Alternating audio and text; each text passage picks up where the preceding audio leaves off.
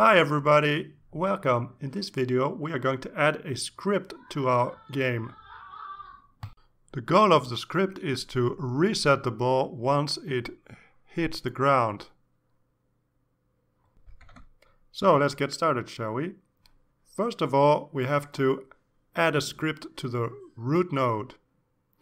We can add it to any of the nodes, but to make things a bit more easier to understand, I'm going to add it to the root node.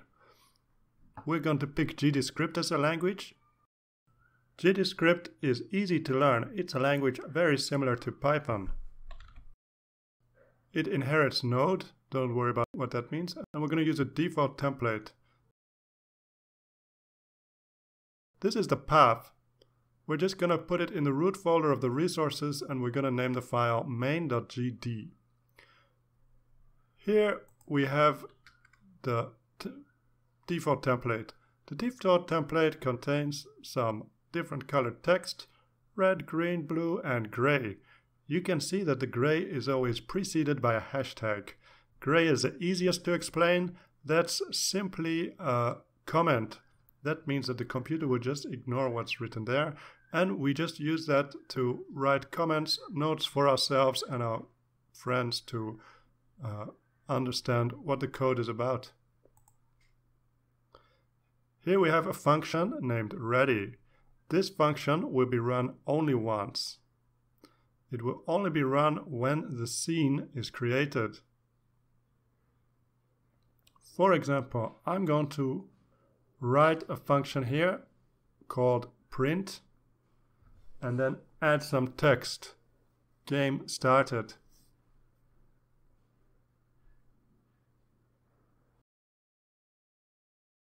Now we see when we run the game, in the output we have the text game started.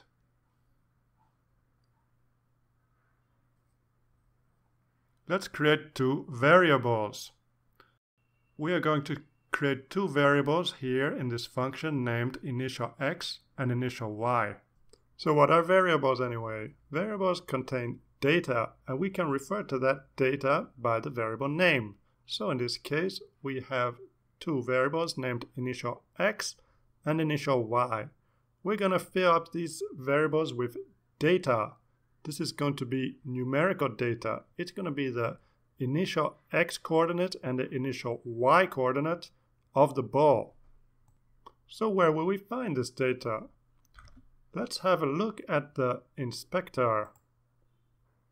First we select body ball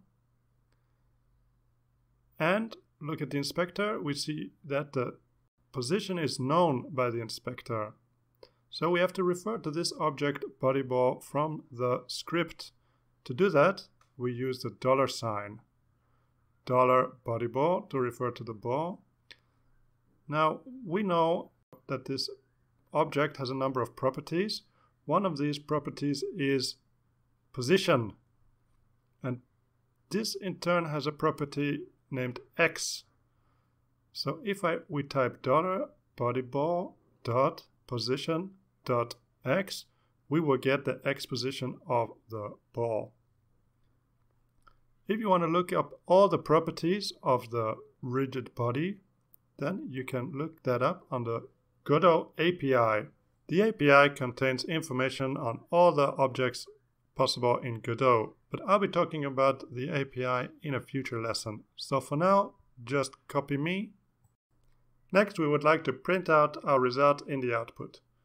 So we are going to use the print function again, and we're going to type initial x, comma, the value of the variable initial x as a second argument of the print function. And we're going to do the same for y. Let's run the program and test it. As you can see, we here have game started, and there we have the value for initial x and initial y.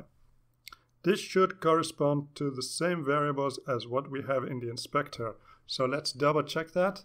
Yes, checking, we see that these variables are exactly the same. Moving on, we're going to have a look at the process function.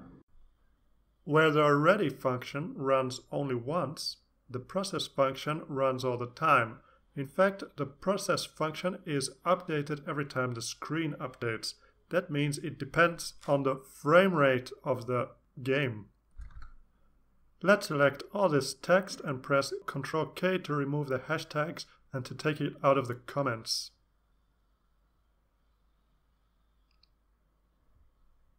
Let's delete this keyword pass. Incidentally, in case you're wondering, the keyword pass doesn't really do anything at all.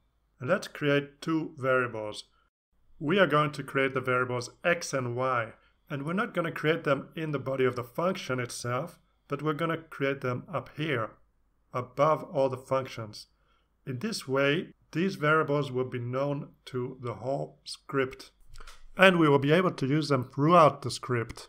If we had put them in the function, then they would only be known to the function, and we would only be able to use them so long as we're within the body of the function. Okay, let's go back to the process function and let's assign a value to these variables. Again, we are going to assign the x and the y coordinates of the variable. But remember that this time it's not in the ready function, but it's in the process function.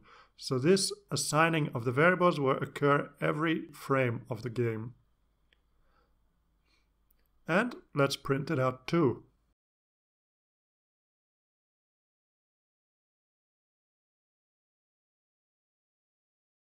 And let's see what happens. We run the game, and as you can see, the x and the y coordinates are printed out every frame, so they're continuously being updated.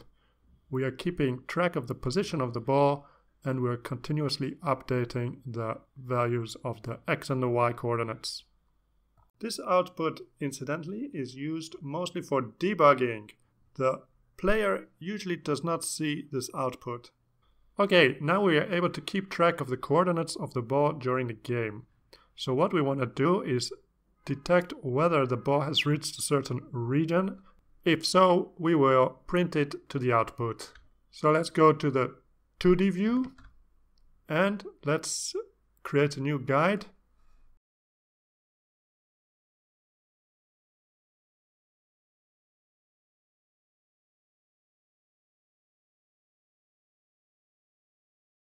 So now let's add an if clause. An if clause is very simple. We just write if and then give a condition. And if the condition is satisfied, then it will run the code below.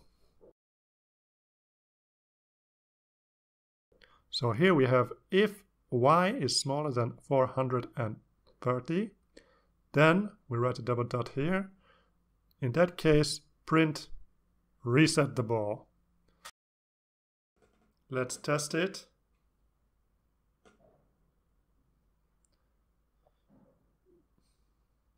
As you can see, it never quite reaches 430, so let's change that to 420. So as you can see, we are printing reset the ball every time the y coordinate is greater than 420. Okay, finally, now that we can identify when the ball needs to be reset, how are we going to actually reset it? I just want to take the opportunity to show you one of the best ways to learn new stuff that you don't know how to do it is just to search for it on Google. So let's just go to Google and type Godot reload game. And there's a lot of help functions, a lot of forums out there that will help us. Here we have a pretty useful help. You can either use getTree call group, or in a more simple case, what we are going to do is getTree reload current scene. So let's see if that works. Let's just type getTree dot reload current scene and let's test it. It works. Okay, that was all for now. In this video we learned a little bit about scripting, we learned about variables, we've learned about functions, we've learned about if clause, we've learned about the difference between the ready function and the process function. Next we're going to do a pair of exercises. The first one is relatively easy. I want you to add to the script to make sure that when the ball flies off the screen on the top part, it's reset. So when the ball flies off here, it's actually reset to the hand of the robot. The second exercise is a bit more challenging. I want you to try to make the ball bounce a bit more before it's reset. One thing I don't like about our results so far, now the ball is not bouncing at all. It just hits the ground and immediately reset. So as an exercise, I want you to brainstorm about how to reset only after the ball has bounced a little bit. So think about it, just brainstorm. If you feel like it, you can try to implement it too.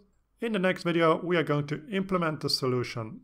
So see you then. Bye bye.